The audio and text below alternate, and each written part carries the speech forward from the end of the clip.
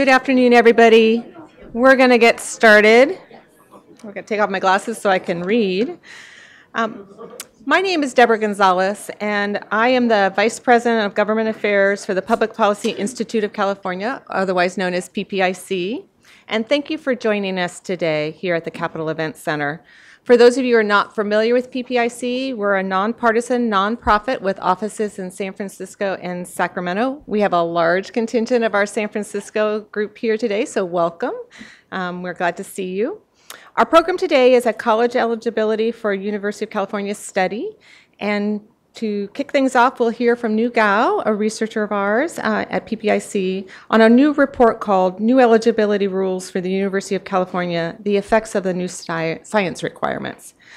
We have a new Green Deal here at PPIC, so you didn't get the report on your chairs, but we do have some in the back if you're interested. Additionally, the full report and technical appendixes, as well as the slides, are available now at the ppic.org website. We're very grateful to the Sutton Family Fund for their support of this research. Following the presentation, Julien Lafortune, another one of our researchers, is going to moderate a broad discussion about how UC eligibility should be determined with a fantastic panel. And so we welcome you here, and their bios are on the back, so for time's sake, we'll refer to those.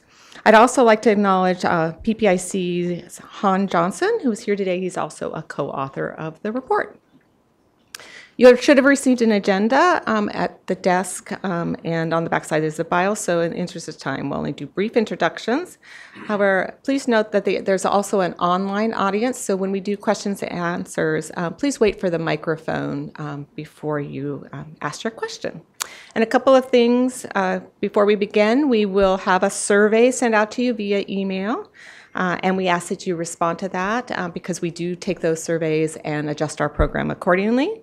And finally, please turn off your cell phones. California has some of the premier higher education institutions in the nation, and the demand for access to those schools is particularly high. Any changes in eligibility standards raises the concerns by families and in some cases advocates if those changes will reduce access to the systems. So in the last few years, when both segments began the process of changing eligibility standards, emotions ran particularly high. If you watch the CSU board meeting, very high in some cases.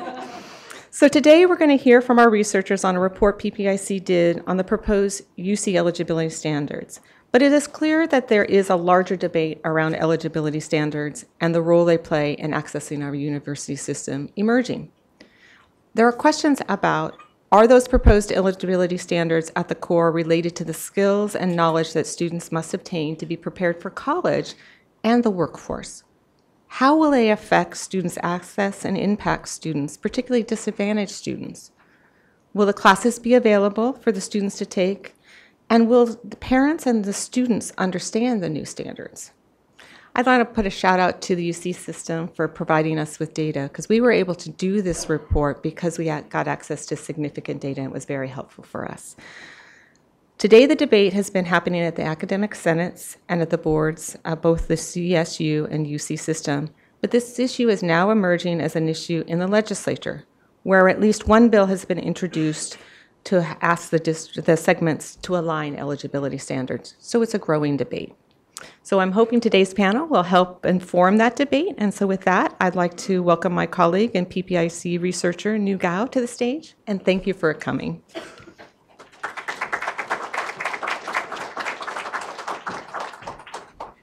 Thank you. Thank you all for coming here today and joining us both in person and online. I'm really excited about today's event. So this is joint work with my colleagues Hans Johnson and Julien Lafortune and PPIC, and also Anthony Dalton and the Ed Results Partnership. And Courtney Lee, who's also with us here today, provided excellent research support. We also thank our funders, the Sutton Family Fund, for their financial support. The K-16 policy landscape is changing and changing really fast. Both UC and CSU are considering changes to their admission requirements. For instance, UC is studying a proposal to increase the science requirements from 2 to 3 years. It is also studying the role of standardized testing, such as SAT or ACT, in the admission process. At the same time, CSU is investigating a proposal to include additional year of quantitative reasoning into its admission requirements. These proposals could really affect student outcomes because those eligibility policies directly affect how many and which students have access to college.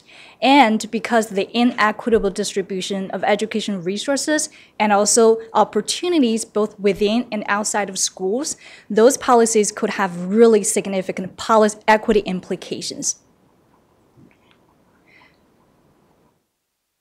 So for today's event, we'll be focusing on UC eligibility. In my presentation, I will walk you through some of the proposed changes to the science requirements. And in our panel discussion, we'll be broadening it up to talk about some other requirements as well. As I've mentioned, UC is currently considering a proposal to increase the science, also known as Area D requirements, from 2 to 3 years. It maintains the current requirements, which ask students to complete 2 lab sciences in 3 subjects of biology, chemistry, and physics. But it adds a 3rd-year science requirements. UC also recently included more science courses that could be used to satisfy the 3rd-year science. And this proposal was in response to the new science standards adopted in K-12 schools. And the new science standards are called the Next Generation Science Standards, or NGSS. NGSS introduced 2 notable changes in high school. So first, it included a much broader definition of science disciplines, such as earth and space sciences. Second, it also introduced a different set of courses. For instance, some students could take integrated sciences in high schools. Those disciplines and those courses were not accounted for by the current Area D requirements. The proposal could improve students' readiness for college by supporting NGSS implementation. But at the same time, it could affect students' eligibility, particularly among disadvantaged and underrepresented students. So in this report, we asked 3 very important policy questions. First, how many and which students might be affected by the proposal? Second, are high schools prepared to implement those changes? And third, what are the policy solutions, both at the state and at the local levels, to help those students meet the new requirements and also to mitigate some of those negative effects? To answer those questions, we use data primarily from the transcript evaluation services. We also conduct interviews with educators across the state. So let's start with the first question. How many and which students might be affected by the new requirements? In this figure, what we're showing is the share of A to G graduates that have completed only 2 years of Area D, or the science. And if nothing else changes, then these students could be potentially affected because they wouldn't be able to meet the new requirements. And overall, the number is 19%, so about 1 in 5 A to G graduates. But there are very important racial disparities. For instance, among white and Asian American students, their share is about 10% or so, but the number almost doubled among Latino and African American students. So given the scale of the problem, what happened and how can we really help those students meet those new requirements? Well, it turns out a lot of those affected students, they took the wrong science course. To see this, let's take a deeper look at their course transcripts in 9th grade. So in 9th grade, the vast majority of affected students, nearly 80% of those affected students, instead of taking the Area D science, they actually took an UC-approved elective. These are called Area G. So the number is a lot lower, only 25% among non-affected students. So instead of taking Area D science, they took an Area G electives. You might wonder, what are those electives? Well, it turns out the vast majority of those electives were science course. So for instance, nearly 90% of those electives are science courses. And in terms of specific science course, earth science, the single course accounted for about 45% of all of those electives. So these students, they took the wrong science courses. And given the scale of the problem, a very easy and simple policy recommendation is to change the course classification. So for instance, allowing those science electives to count as Area D. This could really help those students meet the new requirements.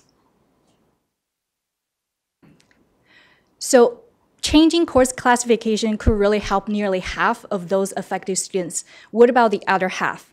So when we look at those students, they have very similar academic preparations. So meaning that they have reasonably good GPA. They also have very similar course taking patterns than those non-affected students. But there are a number of institutional factors that really misplace or displace them into non-science courses. And in order to help those students, high schools need to take a set of actions. And some of those actions are summarized in this slide here. So first, there's a lot of evidence suggesting that science course placement is not equitable, meaning that some of those criteria may be biased against underrepresented students. And in some high schools, there's not course placement policy at all. So second, high schools really need to improve or adjust the course scheduling. In many high schools, math turns out to be a gatekeeper to science course taking. So for instance, it's very common for Algebra 2 or equivalent to be the prerequisite for chemistry. So if a student fails an Algebra 2, then the student wouldn't be able to take chemistry. So third, for so many years, science has taken a back seat to math and English. So there's a lack of urgency among some administrators and even counselors. So eliciting stakeholder buy-ins will be really important to help those students. And fourth, California only requires 2 years of science for high school graduation. So this does not really give schools a lot of incentives to try to encourage students to take more science courses. And the last one is teacher staffing. We all know that California has a really serious teacher shortage, particularly in science. As one high school principal put it, right now, if everybody wants to take science course, I just don't have the spots. So this is a very nice segue into the next question. Are high schools prepared to implement those changes? Statewide, 9% of high schools did not offer enough Area D or science courses. But most of these are non-offering high schools. They tend to be small schools. They also tend to be alternative schools or community centers. So after we account for these, when we look at the number of students that might be affected, what we found is about 2% of students, they were in a high school that did not offer enough science courses. But teacher staffing, as we've mentioned, presents a big challenge, especially in low-income schools. For instance, for nearly half of those high-need schools, at least one A to G Area D course was being taught by an improperly certified teacher. And last, high school course offering does not guarantee students access to those courses. So the best evidence is all of the high schools in our data offered at least 3 science Area D courses. But as you've seen, nearly 20% of those A to G graduates, they did not take 3 or more Area D. So moving forward, implementing a very comprehensive course counseling, scheduling, and placement policy will be key to help those students succeed. I've touched on some of the policy recommendations throughout the presentation, but here is a summary of them. At the UC level, we think UC should further expand those Area D to include more science electives. And if UC allows all science electives to count as Area D completion, this could really benefit a lot of those underrepresented students. So for instance, it could actually reduce the Latino-white gap by nearly half. Again, this is a very low-cost policy because it does not require students to change their course-taking behavior. And we also think, given the equity implications, we also think UC should consider a phase-in period and to monitor those equity issues before going full scale. And at this high school level, although UC could change the course classification, but the onus is still on high schools to submit those courses into the right category. So effective in this school year, earth science could be used to count as Area D completion. So high schools need to be aware of the policy change and also to consider submitting some of those eligible courses, such as Earth Science, into Area D. So doing so will make it a lot easier for students to meet the new requirements. And equally important, high schools need to review and, if necessary, revise their course scheduling, counseling, and placement policy so students are being placed into the right science course. And at the state level, we all know that California has a really severe teacher shortage, particularly in science. So further investment to improve the science teacher workforce is going to be very, very important. In the governor's January budget proposal, he included nearly $900 million, and this is really encouraging. And last, we need a robust statewide longitudinal data system to improve the science pathway, because nearly less than a third of California students are proficient in science. And we need to address the pipeline issue. In order to do so, we have to start early. We also have to ensure students' success at every point in the process. But without the right data, we can't do that without the right data. So this concludes my presentation. And now I'm going to turn it over to my colleague, Julien, who will introduce our distinguished panel.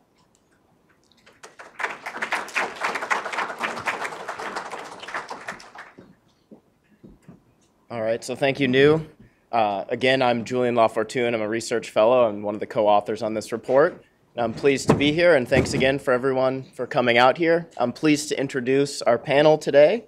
On the left, we have Varsha Sarveshwar, the president of the University of California Student Association.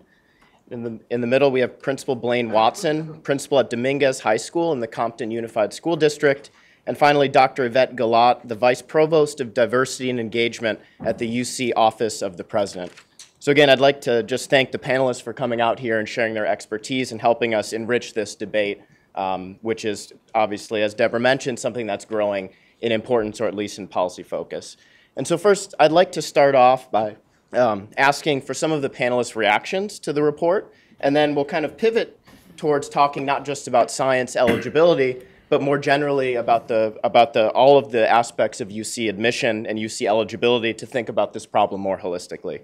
But first, I'll start with you, Varsha. So what stood out, and we'll get to, all of the panelists will get to answer this question. Is there anything that stood out about the findings of this report, or from your perspective, what do you think about this proposal to increase the Area D science eligibility requirements?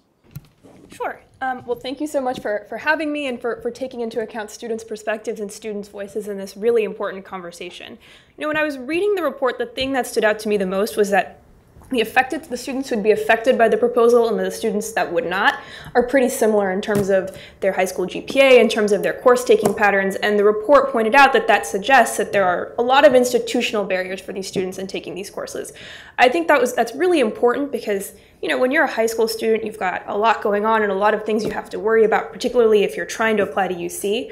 And some of those institutional barriers, such as scheduling or maybe not meeting all the prerequisites for a course, those can have really big impacts on students. They can all just be really overwhelming to deal with and to navigate. So I think before moving forward with a proposal like this, I think those really need to be taken into account. Blaine, would you like to add anything? First of all, thank you for inviting me to be here. It's an honor to be here with these amazing guests this morning, and also to be a voice for our community in Compton Unified. The first thing that stood out to me was just the course taking options that are available with the new policy, how we can categorize courses under the D requirement, especially in schools that are offering the CTE pathway programs, the career technical education programs. So for me, the first thing that was clear to me was that we have courses in engineering, we have courses in computer science that could be qualified as a D requirement and offer, help close this gap for some of our students. But obviously, the underlying thing that really stuck with me was what does this policy look like potentially for the impact on students who are disadvantaged? What does it look like in a community like mine in Compton? How do we mitigate some of the challenges that we have around DNF rates in course options that start as early as 9th grade, math and English? When you have more courses, obviously, you have to think about kids that need remediation and earlier on in their high school career. So to me, that was really the challenge. And then I know we're going to talk about it later on, but defining equity and how does this support a clear state's definition of equity, local definitions of equity, and how we're really looking to offer the best opportunities for our students, and mostly students of color across the state of California. Thank you. And before I begin, I want to thank the PPIC for undertaking this study with us. When we were reviewing the Area D proposal, we were familiar with work that PPIC had done on science in general in California. And so we approached you with, to see if you were interested in taking a deep dive into one component of A through G to see what disparate impacts there might be. So first, thank you for joining with UC administration and UC faculty in conducting this study. One thing that stands out for me is the heavy lift that students have to take just to get to 2, and that they start so late in the process, and that there's low-hanging fruit in 9th grade with respect to the wide array of science classes, earth sciences, that could be converted to make that an easier pathway for students. But your emphasis on how much it would take for students just to move to 2 classes from the one they take to get to 3, I think was most compelling for us. And that the racial and ethnic disparities that we know to be true are real. Thank you. I'd like to come back to something, Blain, that you mentioned. So from your perspective, you mentioned defining equity is something that's important. So from your perspective, and again, I'd like the other panelists to weigh into this as well, how do you approach or define equity in this context when we're talking about UC eligibility and UC admissions? Well, the first thing I think about is how do you approach structures that are currently in place? How do you dismantle structures? How do you dismantle pedagogy? How do you dismantle systems that are in place currently that challenge the opportunity for students who traditionally need more support? How do we make sure that those systems, those structures are addressed in a way that students are at the center of the conversation? What I did not see in the report and in the conversation with other people was a conversation around how do we conduct some type of opportunity impact assessment on the community and from UC. Is UC looking at, number one, is UC thinking about the state's definition of equity as it's outlined in the LCFF, which were all schools. LCFF is local control funding formula, and the LCAP, which all school district, local education agencies are required to follow, right? So what does that look like for us? What alignment is there in terms of equity defining between the school districts who are asked to follow the policy and put structures in place for students and UC's expectation for students to enter their system? And so maybe a follow-up to that Yvette, you could provide some context on. So from the UC perspective, when we're considering changes to eligibility requirements such as the Area D or even the SAT requirement, how does the UC incorporate the perspectives of these diverse sets of stakeholders from different levels of the community? Sure. And certainly there has been over the last several years much consultation on this proposal. And I should be really clear. The university is maintaining status quo with respect to Area D. We are not making any changes to Area D. And so it stands as it stands now in kind of stasis. I think for UC, when we're thinking about equity, we have to follow our land-grant mission, which is to ensure that every student in California has the opportunity to attend the university. So our faculty establish the college readiness standards for California, and that's codified in the A through G. But our land-grant responsibility is to ensure that our students in California can meet that. And so when policy and institutional barriers require students to work around them or navigate them or be very, very sophisticated about how they pursue access. And I think it's incumbent upon the university to look at what that impact is. Equity demands data, and I think if anything, what this study shows and what I think the SAT, ACT study represent are perhaps a new way of approaching our policy making through an equity lens. Taking a component of the process, looking at it very deeply through the data, and then determining whether a policy change creates a barrier for students that requires them to do way too much to overcome it and achieve the access that they deserve. Thank you. So, Varsha, maybe we could get some input from the student perspective, given that you've recently gone through this process not too long ago. So, at least in your, from your high school perspective, how proactive was your school in ensuring that students were aware and prepared for these eligibility requirements? And are there types of supports that you think might help students navigate these processes more successfully? Yeah, that's a really interesting question, especially in the context of equity, because especially when you have complicated requirements for getting into the UC, I think it's important to realize that on the student's part, that takes intentionality, and it takes years of intentionality. You need to know years in advance of applying to college that this is something you want to do, that these are requirements you need to plan for, that you need to sort of think about how you're going to take all of your courses from 9th through 12th grade in order to meet all of the requirements, and then maybe exceed the requirements if you want to be a competitive applicant. And so high schools and even middle schools, I think, need to be working with students keeping that in mind. There are students who, because of their background, because of who their parents are, they'll know what A through G requirements are when they're in middle school. They might even know about them even earlier than that. And there are students who will barely hear about them in high school, if ever. And so the more counseling supports there are, the better. In my school, I was lucky to go to a pretty well-resourced high school. We had mandatory counseling every single year. We would always be asked, do you want to go to UC or do you want to go to these schools? Okay, if you do want to go to these schools, here are the courses you're taking. Here are the A through G requirements you're not taking. When are you going to take them? And those counseling supports were there every single year. They started in freshman year. I think they started even like our first semester freshman year. We had to have a mandatory meeting where we were talked through about those sorts of things. So we need to take that into account, that this requires years and years and years of thinking and effort. And the earlier we can put it on students' radars, the better. Thank you. So Blain, from your perspective as a high school principal, what sort of challenges do you face in kind of providing this outreach and these supports for students? And while also navigating, I think, the difficulty that you're not only ensuring that students are prepared for UC, but that they're also college and career ready, and that you're preparing students more generally beyond just this one admissions criteria.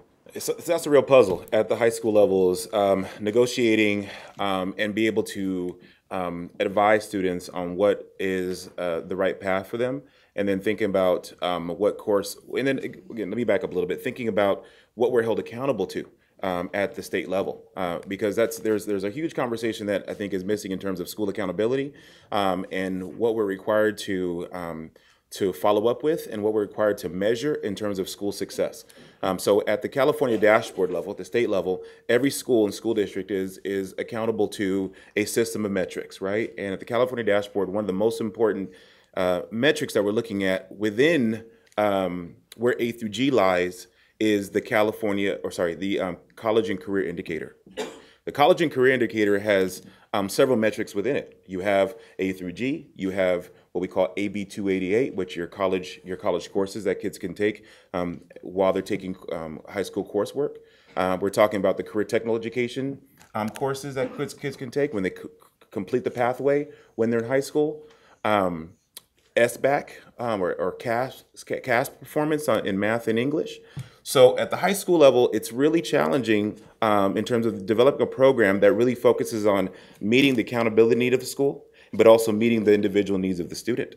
And so we really have to have that conversation to talk about, okay, how do I get my kids ready for something that they potentially don't know they can be ready for, number one, right? Then how do I get my school ready for accountability metrics that sometimes feel that we cannot achieve, right? And so, I really appreciate that Varsha went to a school potentially that was really well resourced. And I know that our high school, and where we have a huge Title I population, 94% of our students live at or below the poverty level in California.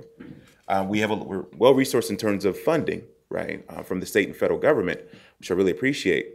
But money doesn't solve all problems, right? And so you have to think about what does that look like in terms of creating a program where you're building self-efficacy in your student body, to think about what is it that they really want. And I think self-efficacy is what she was talking about in terms of being able to generate a spirit in an individual to really think about what they want to accomplish and create a counseling team, an administrative team, and teaching staff that can help guide that student along the right path. And that's really the work. And that to me is the most challenging work. So when you have a student who's, who comes in below grade level in math and English, and then you're thinking about more requirements, you have to put a child in potentially some coursework that would increase their math and English capacity. And then you're thinking about more coursework that they have to take down the road. How do you negotiate that? How do you really think about the best programming for your students? And there's no answer, honestly, Julien. The reality is we can create awareness on our campus. I think it starts with the adults. The adults need to know what the A through G requirements are. The adults need to understand what graduation requirements are. Adults need to understand what the accountability metrics are for the school. And then we work from that end to figure out how do we build capacity in our students to really understand how they can achieve and help us achieve better accountability at the state level. But most importantly, I'm not worried about state first. We're worried about our students and what they're going to do upon graduation. It's really about thinking about each child as an individual, but really focusing on the school as a whole. And that's really a challenging piece as a school leader and as a member of the personnel of the school site. So, Yvette, I'd like to pose this question first to you, but then invite the rest of the panelists to chime in if they have any additional perspectives. And that's kind of thinking more generally, how should we balance, or how should the system balance the importance of ensuring that students are adequately prepared for the rigor of the UC system, while at the same time ensuring that access for underrepresented groups isn't adversely affected, especially given the challenges that many students face in preparing for these standards? Sure. And so, Julien, I think in my answer, I want to quote a colleague of mine who is the superintendent of Sacramento City Unified, Jorge Aguilar, who says that we want to prepare all students to have the widest variety of post-secondary options, right? And I think anytime you're in a rationing situation, there are trade-offs. So I think as a university, we need to think more broadly about pathways to higher education. We need to streamline those pathways when possible. We need to provide different opportunities for students to be successful. One thing we know from the work that we do in our outreach programs and our educational partnerships programs is there's an incredible amount of talent in California schools that we don't get to capture in our public higher education for lack of a course, right? Or lack of strong advising. And these are unacceptable for California. So I think that we have the most amazing public higher education system in the country, arguably the world. And I'd like to have the good problem of way too many students. But I'd also want those students to have pathways to that education in whatever way, shape, or form it needs to take.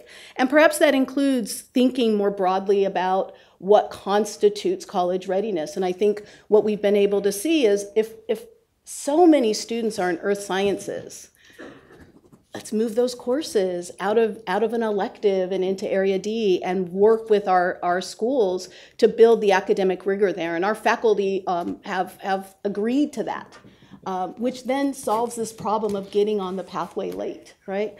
But I also think we need to understand more about what it means to make these kinds of changes. So for example, if students have an opportunity to expand the range of disciplines through which they are thinking about science, thinking about scientific inquiry, practicing and experimenting and failing, what effect does that have on additional science? How do we infuse that kind of rigor into every course a student takes? How do we help schools understand courses that they have that many students are enrolled in that could be A through G approved with a few tweaks? Because one of the things that the data set that you use is able to show schools is where students are enrolled and what opportunities there are for some curricular changes to make sure that every student in a school has access to that rigorous curriculum. But I think it's a good problem to have California's talented students overrepresented, right, across all of the institutions and ready for their futures and getting baccalaureate degrees to meet our workforce needs. But I think it starts with this kind of study. We have to understand the equity impacts of the decisions we make, and this is a first step, I think, in that direction. So, Blain or Varsha, do you have anything? Yeah, I thought about, understanding the equity issues that we're really facing. So before we met this morning, I looked up on DataQuest and the California Department of Education website. I looked at our A through G completion rates for different subgroups or identified subgroups. And I found this past year, so at the end of the 18-19 school year, just 24% of African-American males complete the A through G requirements across the state. 37% African-American females. Looking at Latino males, 28%. Latino females, 43%. English language learners, or what we like to call at my site, emerging bilinguals, 14% of emerging bilingual males completed the A through G requirements, and just 22.5% of the English emerging bilingual females. And then looking at other disadvantaged groups, foster youth, across the state, only 11%, and then homeless youth, 20%. So if our goal is to think through an equity lens and offer more robust and rigorous and college-ready coursework to our students, the question is, what does it look like for these populations? How do we get, and I understand just a quick and easy fix, resubmitting our ninth grade environmental or earth science requirement, moving it from G to D. Yes, that's one solution. However, though these populations, what we're seeing is that they're disproportionately failing math and English, disproportionately failing other science classes. And so we spend an awful lot of time trying to remediate, and we're working and I think one of the larger conversations that needs to happen is what do intervention systems look like at the local level? And how do intervention systems work to support kids moving toward A through G? It's a really difficult, and I don't have solutions today. I'm just really kind of posing some questions because these are conversations that when more heads come together and think through, there can be some potential solutions. But the data to me is scary when we're thinking about increasing coursework. A lot of people would say, hey, it's easy just to increase accountability, right, for adults and have high and clear expectations for all of our students and for our adults not to fail students. But in practice, it's not that easy. And so we need to think about how do we build capacity and some of the teachers that teach these high impact courses to have more relational capacity, because a lot of kids fail. Oftentimes we've done surveys and we've seen research where kids don't go to class or do perform well in class because they like the content. It's because of the teacher. And so we have to think about how we think about relationships and content together, and reminding and building capacity in teachers to think about your responsibility to teach the child before you teach the content. And it has to do with your heart first. And a lot of people may not agree with that, but that is the reality, especially in the communities that we're working in, where I'm seeing these disproportionate numbers.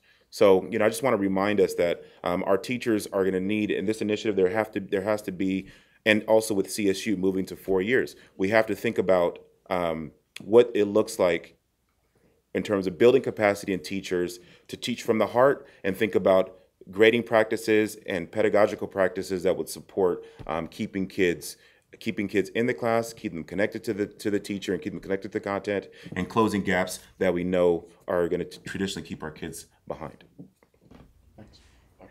Yeah, it's interesting as I was hearing these responses, I'm kind of wondering how much of college readiness is like a matter of belonging, right? Because, as a student, it's hard for me to remember what I learned in high school, right? I pretty much remember nothing.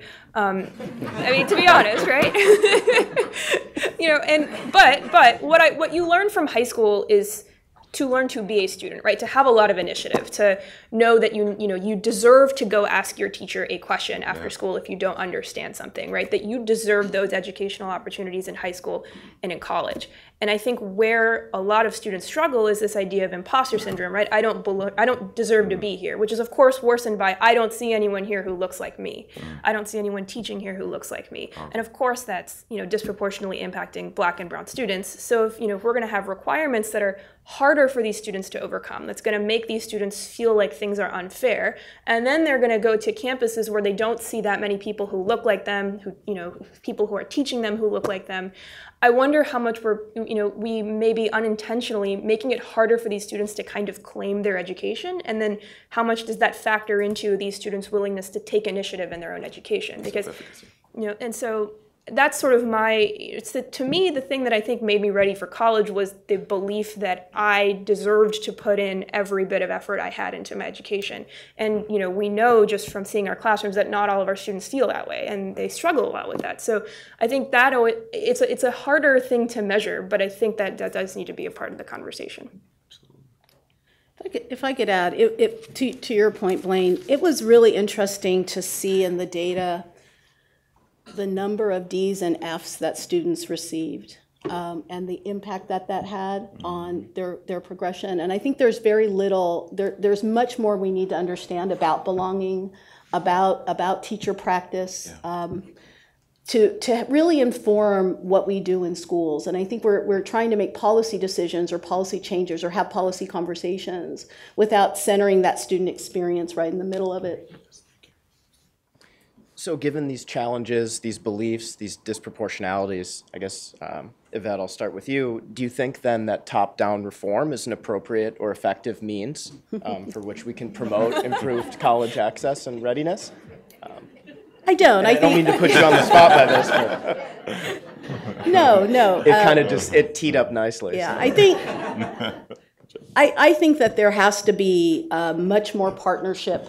I do think that we want students to come to the university very prepared.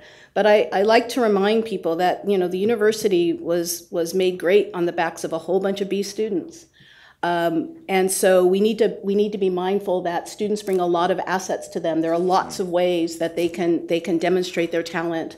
And what they can contribute to university. And we need to be open and weigh those things in ways that reflect the true demography of California. So we need to consult, and we need to use data, and we need to get the feedback, and we need to hear from all of the stakeholders.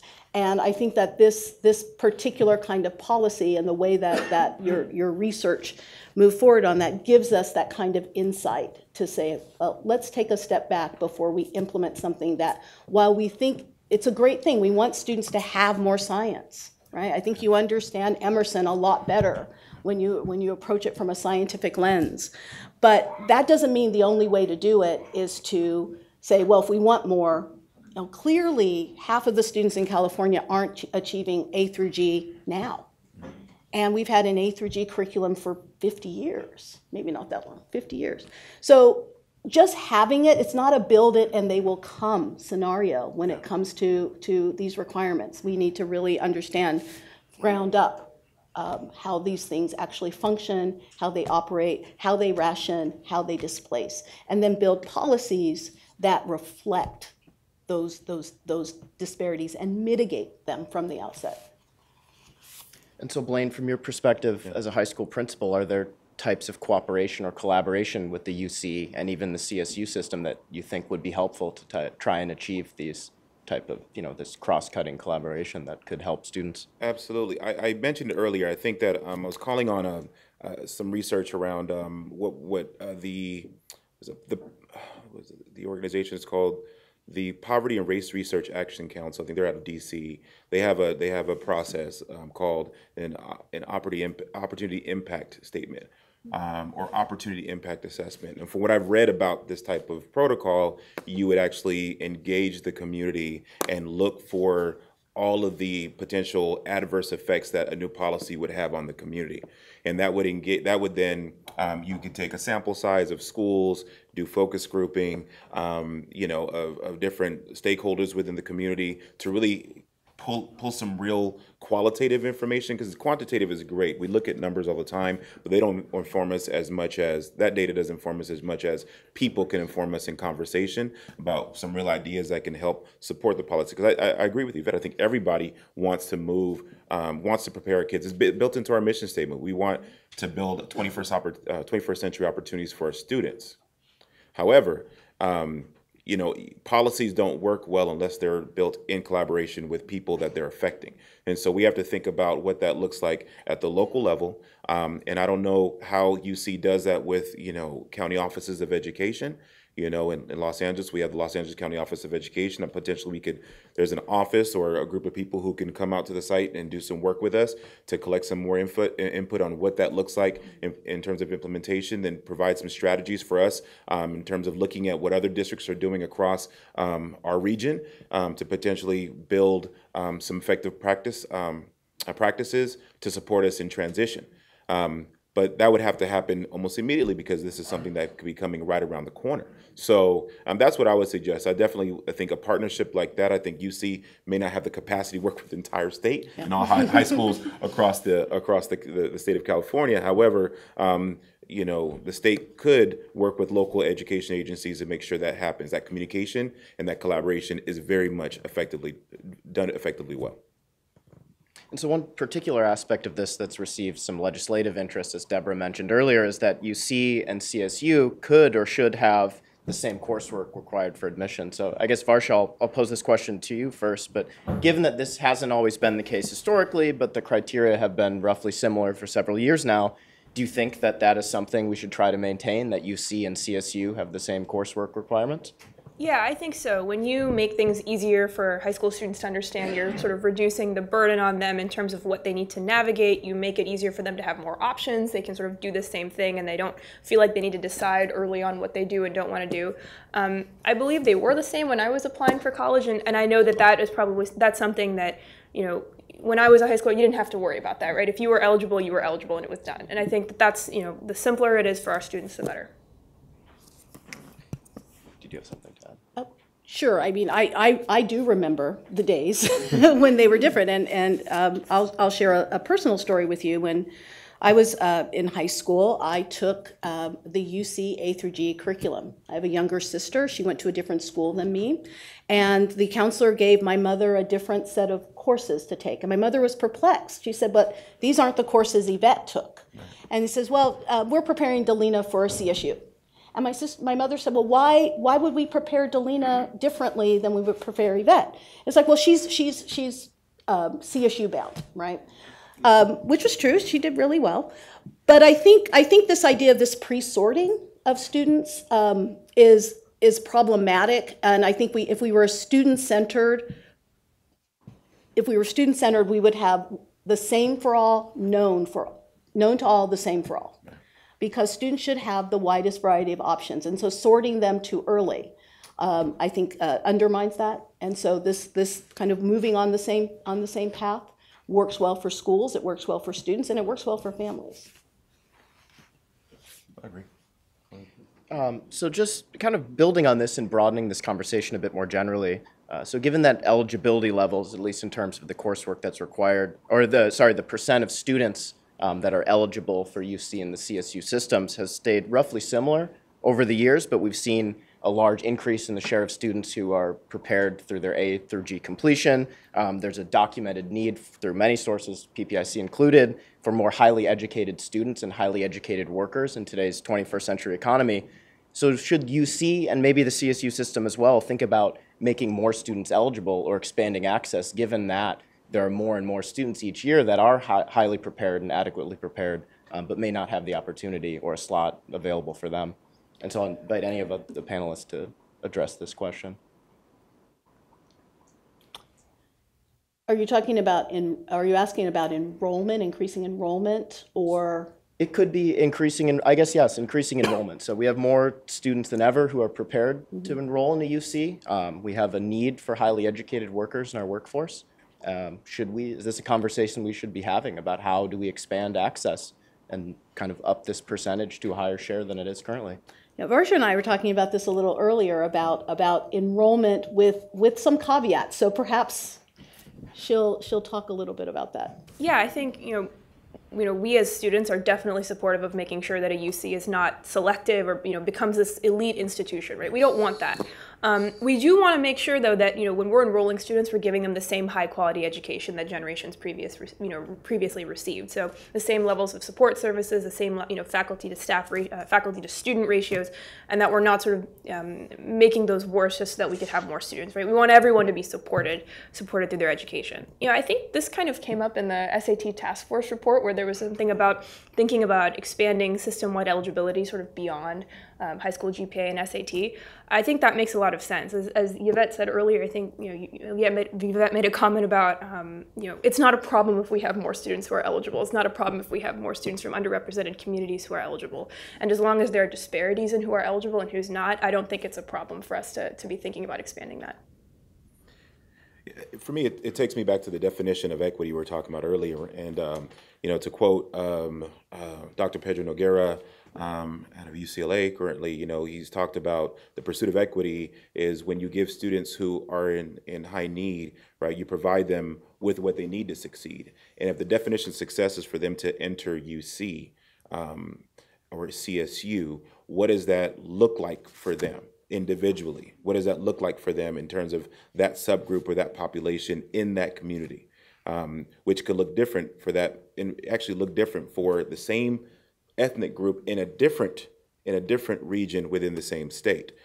So we need to really put on this larger equity lens and think about what this looks like. If we're talking about expanding admission requirements, to make sure they're not, they're a larger mix of quantitative and qualitative assessment approaches. That's what we have to do to think about what it looks like. But at the end of the day, we want more kids to have access to rigorous coursework. We want more kids to have access to college eligibility. We want more kids to have access to graduating from universities in our state so that we can continue to grow our economy. But also let's not forget the conversation about trade school, because our economy will also grow when our kids are going to trade school. And there are a lot of kids who they've woken up one day and said, you know what, UC or CSU is not for me. I can make better or more money and have better benefits, right, and potentially retire earlier if I pursue this career doing that, right?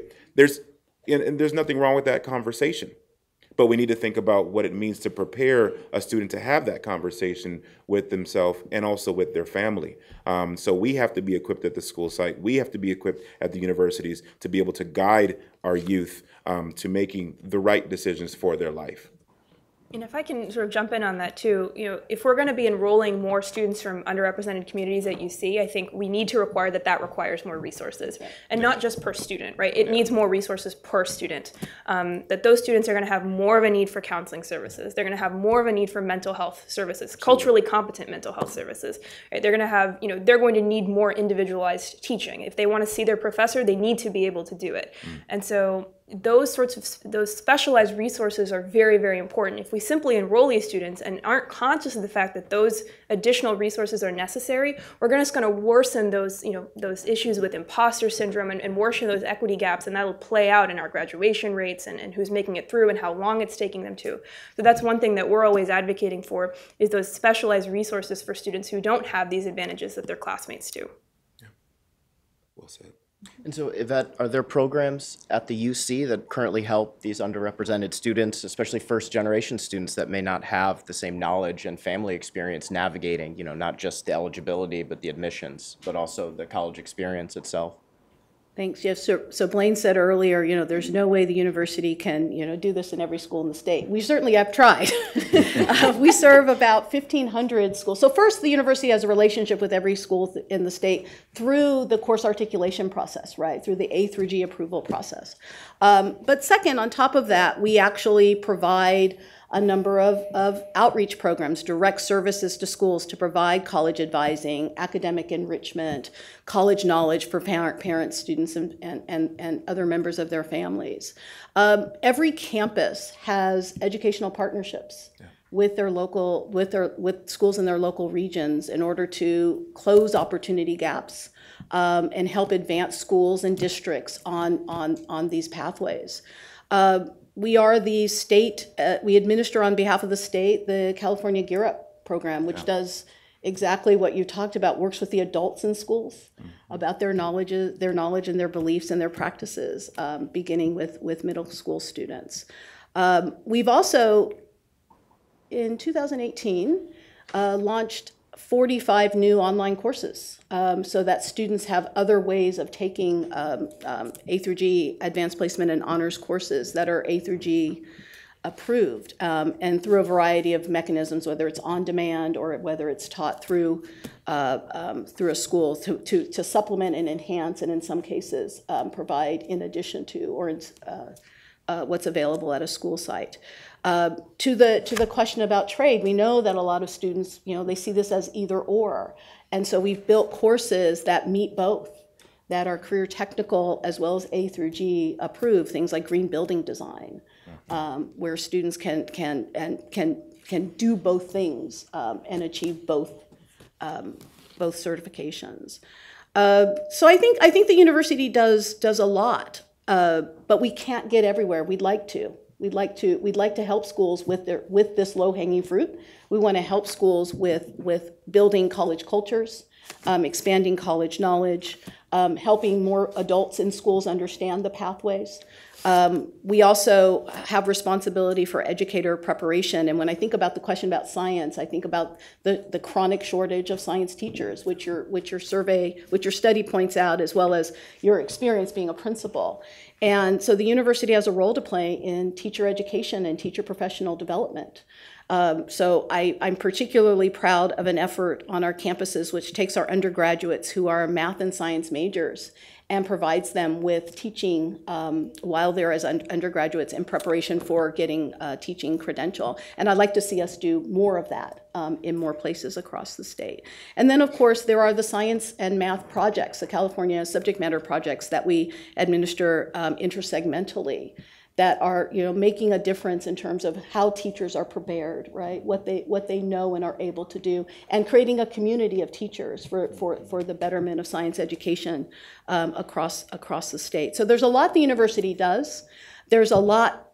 It's a drop in the bucket to the need, and so we'd like to close that gap so that we're helping more schools. And when issues like this come up, it points to how urgent and how important it is that the university partner with its schools in order to make this access and opportunity available. The really cool thing to on that point is that students are doing this work too. So right. The university has a whole range of programs that are focusing on outreach, recruitment, and retention. And one of those programs are called student-initiated outreach programs. And those are student-run centers on our campuses that are going to different just local schools and talking to students about how they need to apply, how they can apply to UC. Those students sometimes, I know at Berkeley, they bring admitted students to campus, and it's called like senior weekend, and those students can meet students who look like them and have backgrounds like them. And those programs are really successful at getting those students to ultimately commit. So the really awesome thing is that students are recognizing the need for this work and they're doing it. I mean, at UC Berkeley, our students actually passed a fee on themselves in order to fund these programs, a very significant fee. So, to the small extent that we can, students are participating in that conversation. Can I add to that? Yeah. The thing the students do that's unique is that they reach students the professional staff can't reach. Yeah. They reach students who are foster youth and system impacted, who've never thought about college, that professional staff just can't get to. So what they do, their contribution to this work is significant, and it's impactful on students who would not otherwise be thinking about or planning for college. I will say, quick anecdote, this week, I think it was Wednesday, we had a coffee with the principal event. I hosted a monthly coffee with the principal with parents, and this month we were doing campus walkthroughs in classrooms. We were visiting classrooms with about maybe 35 parents, right, different classrooms. And down the hallway, I saw one of my graduates from last year, Isai Galindo. I'll give him a quick plug. Isai is a UC student now. He's at UC Santa Clara, and he showed up on campus. He had two other UC students with him, and he said, hey, Mr. Watson, we're here recruiting students to come to UC. And that's a perfect example of student-led. And I asked him, what's this about? I had no idea. This is like a military recruiting on campus for UC. And I was, I was extremely impressed. because they stopped and they actually took over the parent meeting. I was debriefing the classroom officer, just like, looking at the classroom with parents, and I was talking to parents about what we were learning, and they said, sorry, we want to take over your parent meeting real quickly, and they talked to parents about what they were doing. And number one, I'm really highly impressed, and I felt really proud that one of my former students was talking so passionately to parents about his experience at Dominguez High School and his journey into UC, and then talking about his strategy with two other colleagues from UC about recruiting students at Dominguez High School. So I love to see more of that. More students, they can come every day, hang out at lunch, you have a table set up and talk to kids. I think that influence, that peer influence, and having that positive peer pressure, those role models come on campus often it can be a game changer, right? We can really see kids see themselves in other people who've matriculated from our high school into college and aspire to do the same thing or better. Great, thank you. So at this time, I'd like to turn it to questions from the audience. Yeah. I guess we'll wait one moment for the microphone. But I'd like to thanks again to the panelists. That was a very lively and engaging and very informative conversation. So I'd just like to thank you once more. Thank you, Jake Bremner with the Campaign for College Opportunity, and thank you, PPIC, for bringing this conversation to Sacramento and conducting such a thoughtful review of the implications for this kind of admissions change. We hope that all of our university partners will do similar assessments of what their admissions change proposals look like. But my question is actually around what access to A to G curriculum looks like at high schools that are listed in the state data sets as offering the full A to G pathway, but particularly at our under-resourced schools, what we hear is very often, we talk about impaction at the CSU or at the UC, but these same courses that are necessary to just be eligible to apply can be impacted for a student who's at the high school. So certainly we need to focus on those high schools that don't even offer all of the A to G courses yet, but could any of you maybe speak to if you've looked at in the research or in your own practice, what happens at these high schools where maybe there's just that one teacher who's offering physics to their students, and what are we going to do to make sure that you might be listed as offering A to G, but can students really access it or not? Yeah, the data aren't sensitive enough to that sort of local condition, but we do know that course availability is pretty robust in California schools. And I think what Niu pointed out in the survey is that only 2%, when you adjust for school settings, only 2% of schools don't have Area D, or 3 years of Area D. So you can surmise from that the majority of schools have courses that are available. But what availability means looks different in every place. And Blain spoke to this about, I may only have a teacher who teaches, there's one section of physics, right? So that if there's one section of physics, that's 30 students in a 1,500 school environment who have access at any given time to physics, right? Yeah. So the data aren't sensitive enough to that, but we can infer by looking at what courses students are taking, what availability looks like, but we can also see what availability opportunities there might be. But there's you have to have the teachers, you have to have qualified teachers, and you have to have enough sections, which is something we can't quite tease out. That's a great point. Talking about the sections of particular courses. For example, we have at Dominguez High School, we have 1,800 students on campus, and then we have a co-located continuation program. It's about 2,400 kids total, about 2,300 kids total on campus.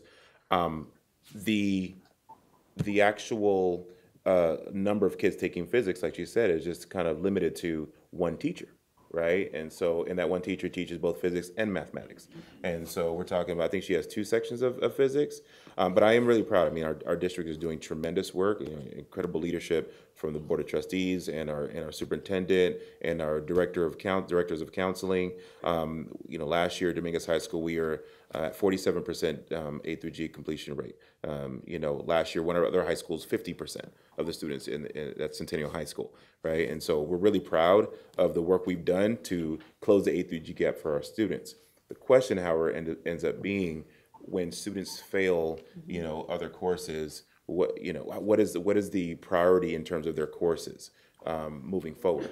Does it shift from A through G completion to just graduation, right? And so that's the real issue to mitigate, is how do we reduce the number of D's and F's so kids have more course offerings and kids find high school to be fun, right? Because it's more fun when you're taking more courses that you really want to take and you want to learn. Learning becomes fun when you have choice in your course offering. Learning is less fun when you're stuck to taking classes that you took already in your first year in high school, right? And so that's the real challenge. How do we get kids to not fail early in high school? If we set that type of culture, then we can offer more courses, more A through G courses, more elective courses potentially that kids will be really inspired to take, especially in the sciences. Yeah, I would add too that prerequisites are definitely an important thing to look at. My high school had prerequisites for most of the lab science courses, and you couldn't get into an honors or AP course if you got this grade in algebra 2 or something like that. And then that kind of creates this weird inequity because then some students could appeal. You had students with more involved parents who would get involved in these kinds of conversations, and students who maybe just thought, okay, I guess that's it, I can't take this class, they didn't. And so making sure that we're not creating barriers to these courses somewhere else is, I think, also really important. Yeah, I think credit recovery is an understood component of A through G completion that I think merits much more research, because it is impacting progress significantly, particularly for African American and Latinx students. Any other questions?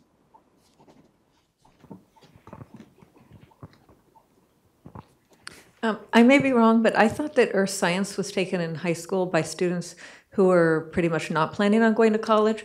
And I'm wondering, if you kick it up a notch to make it an A through G, what's going to happen to those poor students who are just taking their science to graduate? So just to understand the question, you understood that earth science was an elective course potentially that kids were just taking who were not on the college track to graduate? That was my understanding. Okay. Well, I would argue that in ninth grade, we don't know if kids are on a college track or not yet. So offering an environmental science or earth science, I like the idea of shifting it from the G to the D requirement is going to be a very effective first move, one of the first moves we can make. But I think that when we have kids taking science that is going to satisfy their in ninth grade satisfying requirement toward graduation and then ultimately toward the A through G completion, it's just another piece of the puzzle, right? But no, I don't believe that students taking environmental science or science in freshman year are not on a graduation track. I mean, there's no way to be able to negotiate that conversation with a student in ninth grade. I think all kids in ninth grade, we want to put them on an A through G track. That's the goal. We want to make sure all kids have access to college as early as possible. I don't know if that answers your question. Yeah, that's from my perspective. It just seems like, from my experience, that kids are who are really low academically and don't seem to have the capability, right, it's suggested that they take earth science instead of other science classes, like a biology potentially or physics their freshman year. Yeah. Right. I think the philosophy potentially in enrolling a student in earth science in freshman year is just satisfying the elective requirement early enough as a G requirement to just check it off the list so we can satisfy the other requirements later on in their high school career. So if I can add on to that, so I think in some high school, very limited, it's not very widespread. So some schools, in some schools, their science sequence will start with earth science. So there might be some cases, but it's not very widespread. And also NGSS, the next generation science standards, are trying to change that. So earth science, the level of rigor is really high, and so earth science will not be considered as for students who are not college bound. So the problem is not very widespread across the state. Yeah.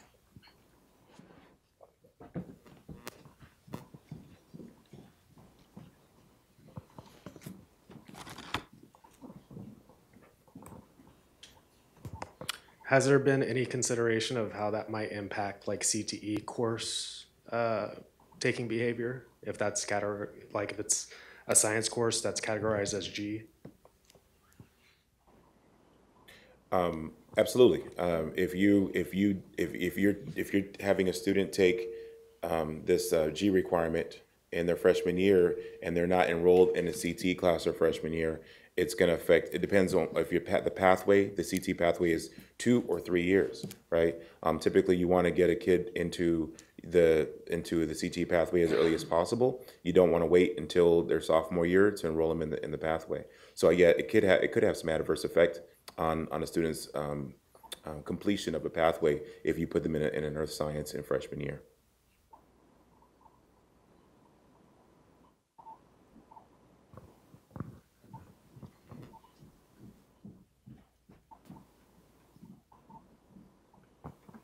So this isn't directly related to high school, but I'm not teaching now, but I taught 6th grade very recently in 2 different school districts. And the other 6th grade teachers either didn't teach science at all or didn't teach it until after the students took their state test. So there's a real problem, and these were both lower socioeconomic schools. And that's just a huge problem, I think.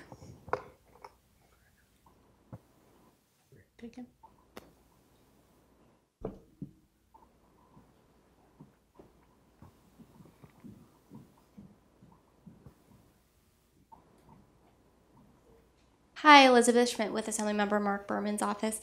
I'm curious specifically about barriers to categorizing computer science classes in Area D, specifically AP Computer Science, and also given the fact that in California it's math teachers that are generally qualified to teach computer science.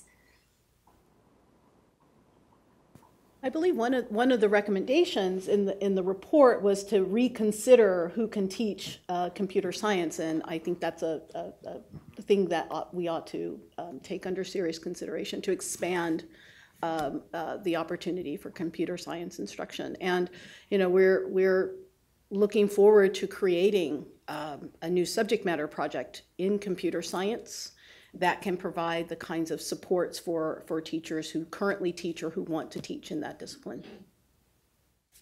At the local level, in my high school, we have a computer science pathway. So I'm excited about the opportunity to classify that course as a D requirement. And then obviously, the current teacher I have in the program is an industry certified teacher. So the teacher has been working computer science for how long he's been working in the industry before he came to teach. But math, he has a math degree, all right, but doesn't necessarily have the math credential, right? And so that's something to consider is what additional certification would we then require if that just a conversation to have, would there be additional requirement for a teacher who doesn't have a math credential, who is already a computer science teacher, who's being recruited to become a computer science teacher? But I will say that would make it much more difficult because it's really challenging to find teachers to teach CTE courses because you're looking often for somebody who has the industry expertise, who's left the career to come and teach it at the school site. So that's just obviously a conversation we're gonna have to have down the road, but like I said, I'm excited about the opportunity to qualify that course and the courses in that pathway as a D requirement. All right, so we're nearing the end of our time, but we'll take these 2 final questions. So this is sort of going back to being student-centered. A lot of the conversation today, of course, has been about the A through G requirements and the public university system here in California. I'm just curious to know if there is any thought about any potential ramifications of changing any requirements or changing coursework for those students who maybe aren't looking to the public universities or are looking out of state.